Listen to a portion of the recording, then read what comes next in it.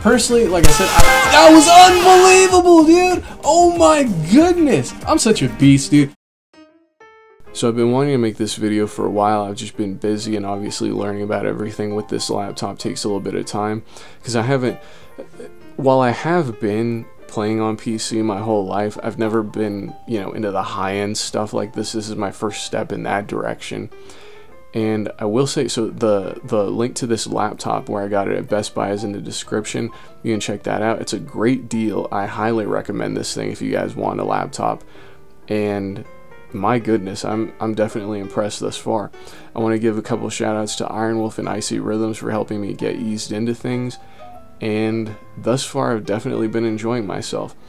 One of the craziest things, and I really didn't think it would be this impactful, has been playing games at like 144 frames per second. As you can see in this gameplay with Halo, I really didn't think it would be that impactful, but you can actually feel it, dude. 60 to 144. I really didn't think it would surprise me as much as it did. So now I can totally understand where these PC elitists, like that video Black Bond always posts about, 60 is definitely playable, but it's not ideal.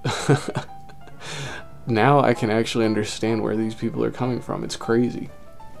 And it's funny because I remember back in 2015, I believe it was, maybe 2016, but I think it was 2015.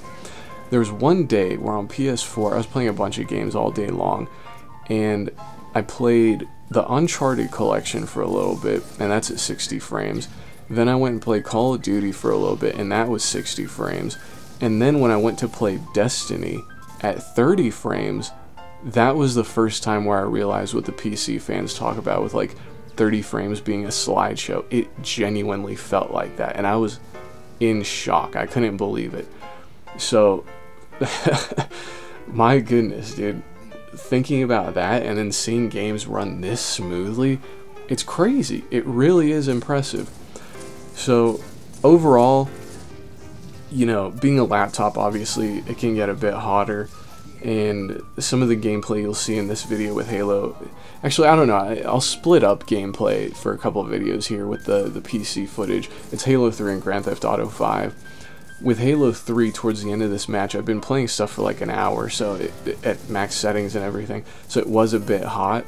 You can see towards the end of the gameplay, it does get a bit hot, but I generally haven't had any real issues with this laptop thus far. The only thing that I can say has actually been a bit of a problem has been, for some reason, with GeForce Experience's recording feature, I can't record the normal display whenever I want to.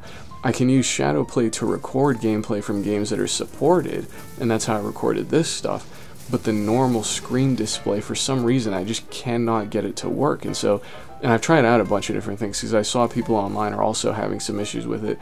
But I think what I'm going to do, I'm going to call up NVIDIA and see what they have to say about it, because it's way easier to use the GeForce Experience recording than OBS. With OBS, this didn't happen to me like 5-6 years ago when I'd recorded some gameplay on PC, so I don't know, maybe I'm messing something up now. It's been a while since I've used it, but with OBS now, if I, like, the same gameplay from Halo 3, I'd recorded it with OBS, and instead of being at around 144 frames the entire time, it was, so this is obviously the cinema mode that you guys are watching, but I had recorded it live with OBS, and instead of being at 144 frames when playing it there, with OBS recording in the background, it was at like 100 frames.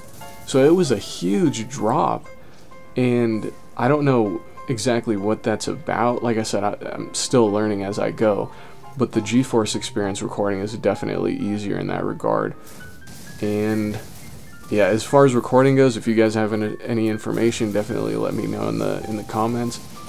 And so far, the games that I've got, I have tons of games. I've been, building up a PC library for years with all types of games that they would give away, or, certain games that would be on sale. Like, I played a bunch of Bad Company 2 years and years ago when I got that at a Steam summer sale. So things like that I would get, or like Portal 2, I got the PC version that got bundled with the PS3 version. So, and my sister had played it on PS3 years ago. We did the co-op together. and so eventually I'll go through it on PC on my own and see what it's like. And as far as games that I'm really playing now, obviously the Halo collection. I've always enjoyed Halo, so I'm definitely excited for Halo Infinite. That looks really nice. And I've been playing a lot of the Master Chief collection on... Oh, I also got Outriders that got bundled with the laptop. I'm not sure if they've still got the deal as I'm recording this. You'll see when you click the link. But, so Outriders is kind of cool. In that, I would get generally around, if I remember correctly, I think it was 90 to 100 frames generally, with everything maxed out, like ultra settings and everything. So that's pretty good. And with Halo 2, I didn't have any trouble getting up to 144 frames. Generally, if you had everything maxed out on that, I believe it was around 120 frames.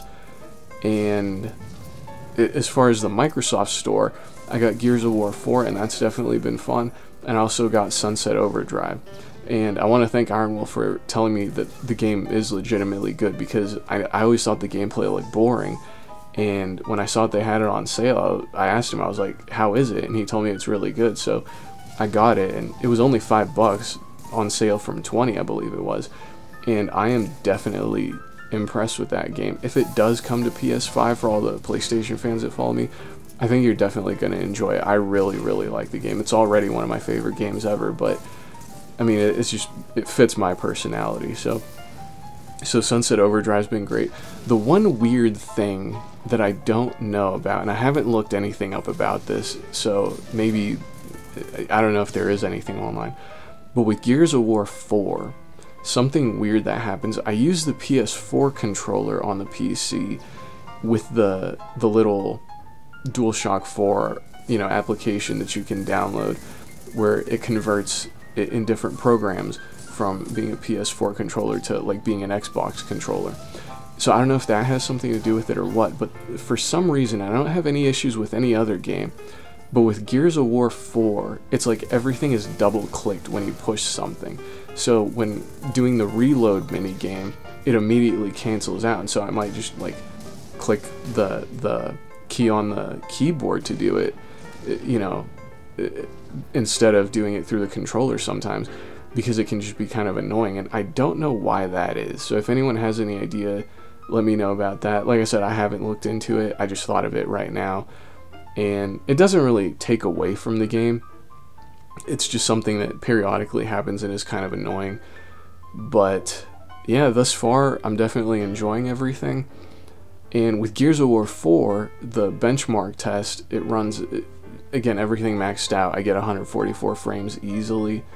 So yeah, everything's going nicely. The only issues are, like I said, the GeForce experience recording, and for some reason, like the double click thing with the controller on Gears 4. I really don't understand what that's about.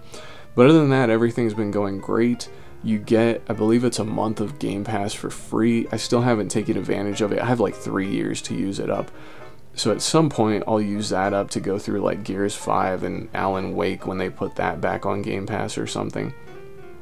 So yeah, that's a summary of everything off the top of my head. I definitely recommend this laptop if you're all looking to get one, and I'm pleased with it. I really am. So, and like I said, it's at a great price. I think other websites had it for like $1,400 or $1,500, and through Best Buy with tax, it's like $1,200. So, and it was cheaper earlier in the year. I kind of wish I would have gotten it then, because it was $50 cheaper than it is now. But, and it's been at this price for the last couple months since I got it. But I think that covers pretty much everything. Let me know what you guys think in the comments section. You know, yeah, just give me your thoughts on this, because I know my channel has primarily been a pro PlayStation channel over the years. So let me know what you're all thinking about this stuff, and how do you feel about the next gen consoles? Because for me, thus far, there hasn't been anything that's really interested me aside from Ratchet and Clank, and especially when you think about the fact that so many of these new PS5 games are cross-gen and they're $70, I'm not pleased about that at all. So I'm disappointed for sure with some of the stuff that Sony's done as of late. I've already talked about that, but we'll see what happens going forward. In a few years, I'll definitely get a PS5, but I'm not in a rush. There's just not that much that's that I'm excited to play right now that's coming out, and I have such a big backlog on PS4 anyway, and some stuff on PS3 and 360. So, plus, like I said, all this stuff on PC now. I'm playing Sunset Overdrive fairly often, you know, Halo and Gears multiplayer all the time, and Grand Theft Auto 5. This is the first Grand Theft Auto I've ever played because it always looked boring to me, and Epic gave it away for free, so I might as well give it a shot. And thus far it is kind of cool, but you know, I haven't really gotten that much into it, so we'll see how it is going forward. Anyway, that's it for this video, everyone. Thank you for watching, and keep it frosty.